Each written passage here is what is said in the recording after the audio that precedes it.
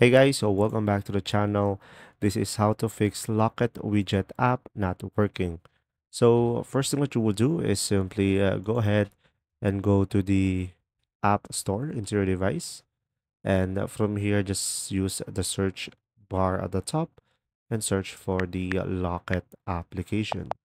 Now for this method, just make sure you are running the latest version of the app, and when there is an update, you should be able to see here update instead of open.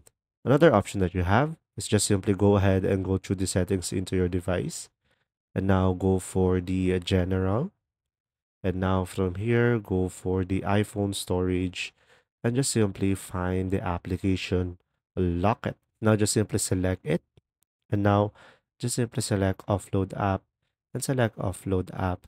And this way, it will reset the application. And once you open it up, you should be able to fix it. If it doesn't, guys, you could just simply select delete app and select delete to remove it completely. And just simply go ahead and go to the App Store again.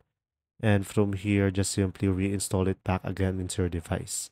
And you should be able to fix it. I hope these three methods help you out. Thanks for watching.